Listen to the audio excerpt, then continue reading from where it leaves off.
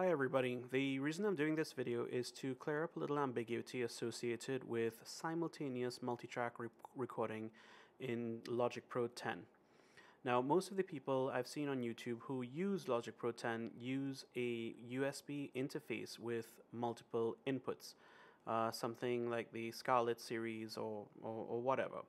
But if you're like me, I use a Mackie ProFX12 V2 mixer, which is typically something that you use for live performances. It has one USB output into the computer, just like any of the other audio interfaces, but it does not really support simultaneous tracks, or I should say multiple tracks for recording.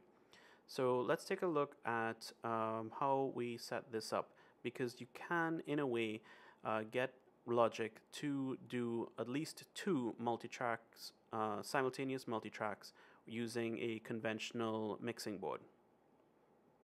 So I have an audio track here, but I'm going to delete it so that we can simulate opening Logic for the first time, so you see what you get. So let's delete this track, and this is what you will see when you open Logic for the first time. And it's where you get a chance to select where your audio inputs are coming from, what sort of inputs you want.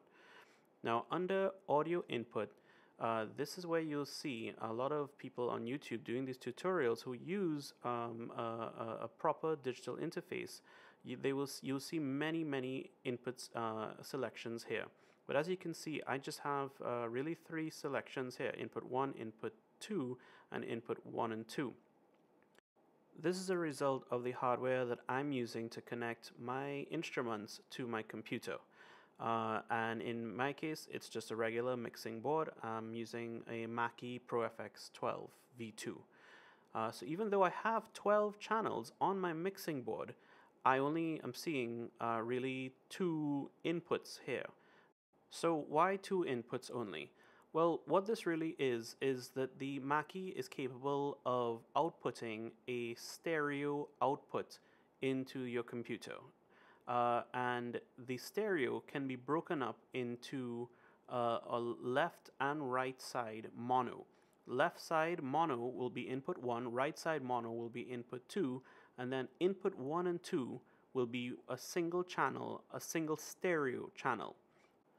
Okay, so let's start generating some tracks here. What I'm going to do is select input 1 with ascending, input monitoring, and record enable, and I'm going to select 2 tracks and hit create.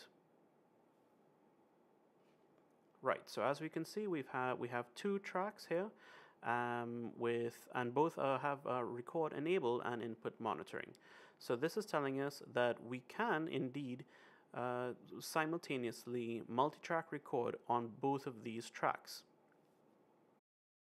The next thing I want to do is select track 1 and go over to the channel strip and look at the input selection. That audio 1 should be on input 1, and then audio 2 should be set to input 2. Once again, this means one is on the left side and one is on the right side, but we are using them as mono tracks right now. To further demonstrate what I'm talking about, I'm going to generate a third track. So this will be with input 1 and 2 selected, and all the other parameters the same. It'll just be one track we're generating this time. So I'm going to hit create. And then I'm just going to drag it below so that I can properly show you what I'm talking about. Now notice something. We have 2 levels going on here. And on track 3, it looks like a combination of track 1 and track 2. And this makes sense because, once again, track 3 is really just one stereo input showing the left side and right side. And audio 1 is just only the left side, and audio 2 is just only the right side. Now, the reason you're seeing 2 different levels is I actually have 2 microphones set up in my studio right now. On input 1, I have a condenser microphone, which is a bit far away from me. And then on input 2, I have a dynamic microphone, which is a lot closer to my face. And the reason I've just separated them is that so that you could see definitively that we do have 2 different audio sources coming in. Now look at what happens when I try to arm these tracks simultaneously. what you'll see is that I can arm track 1 and track 2 simultaneously, or I can arm track 3. What I can't do is I can't arm track 3 with any of the other tracks. And the reason for that is that track 3 is already a stereo track.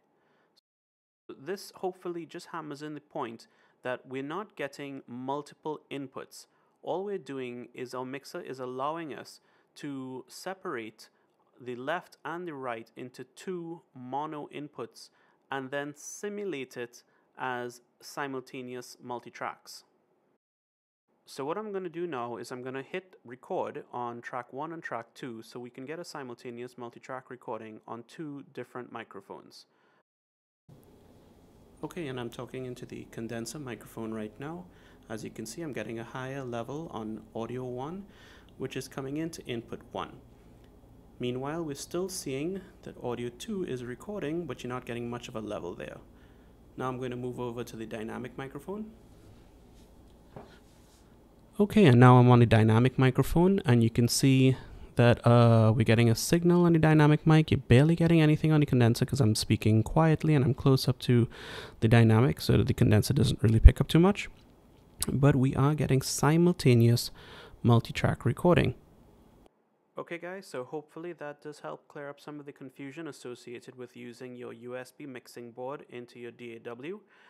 Once again, it's just a matter of selecting each input and panning 1 left and 1 right. The limitation being that you can only do a maximum of 2. But for the most part, I think 2 inputs is certainly for anybody recording on their own at home. That's more than sufficient. It's only when you have to do things like a full band or a drum kit or something where this becomes a lot more constricting. So I hope you found this useful, and take care.